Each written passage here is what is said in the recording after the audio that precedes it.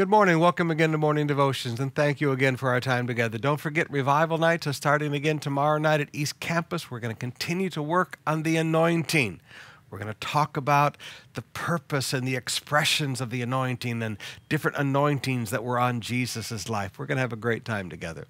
Right now, I want us to come back to the book of Numbers, chapter 14, beginning with verse 1. That night, all the people of the community raised their voices and wept aloud.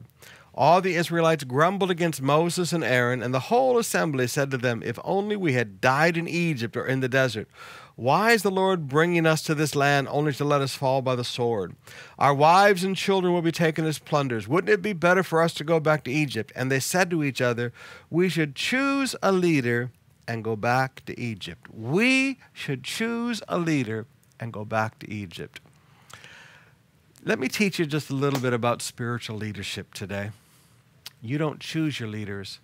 God chooses the leaders.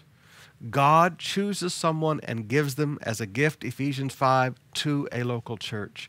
God puts you in that local church. God chooses the leaders.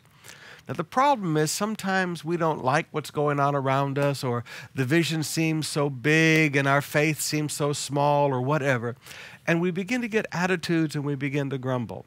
And the next thing you know, people begin to say, we should choose our own leader and go in a different direction. You ever wonder why there's so many churches, little churches?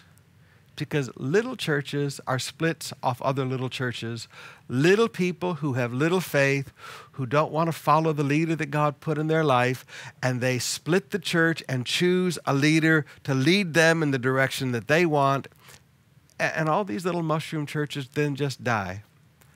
Now I want to challenge you today. Deal with your attitudes. If there are things and the vision looks so big, don't stumble with it. Just get down before the Lord and pray. And don't ever get together with people and say, we don't like our pastor. We're going to choose another pastor and go in a different direction. When you self-choose your leaders, you get what you choose. And you're never going to see the destiny that God has for you. If you will be willing to humble yourself and follow the leaders that God puts in your local church and that God has chosen for you, God will lead that whole church into its promised land and its destiny. That's not saying that spiritual leaders are perfect. We screw up and make a gazillion mistakes.